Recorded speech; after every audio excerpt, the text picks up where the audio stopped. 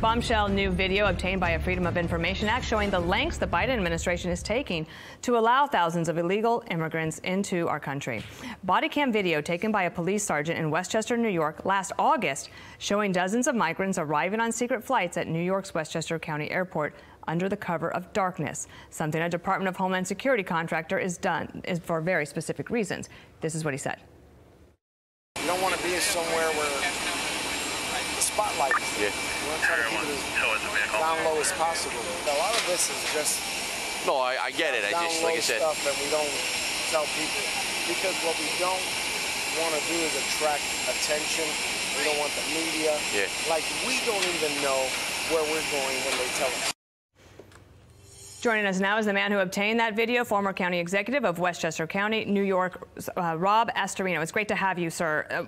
So you had an idea of what might be on the video, but when you saw it, what did you think?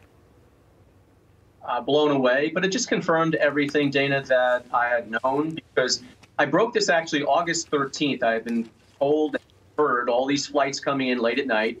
As the previous county executive, I know there was a curfew at midnight to 6 a.m. at Westchester County Airport.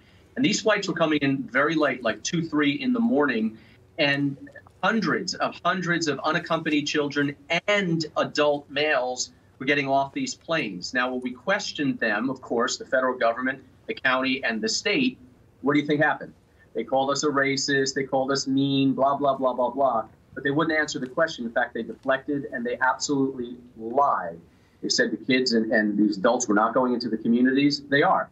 We actually have video where they were put on buses, sent to a Costco in Fort Chester right near the airport, and the adult males were just led into cars and they go. We have no idea who they are. We have no idea about their backgrounds or where they're going. There's a second thing in that black box, an unrelenting stream of immigration, nonstop. Folks like me who were Caucasian of European descent, for the first time in 2017, will be in an absolute minority in the United States of America. Absolute minority. Fewer than 50% of the people in America from then and on will be white European stock. That's not a bad thing. That's a source of our strength.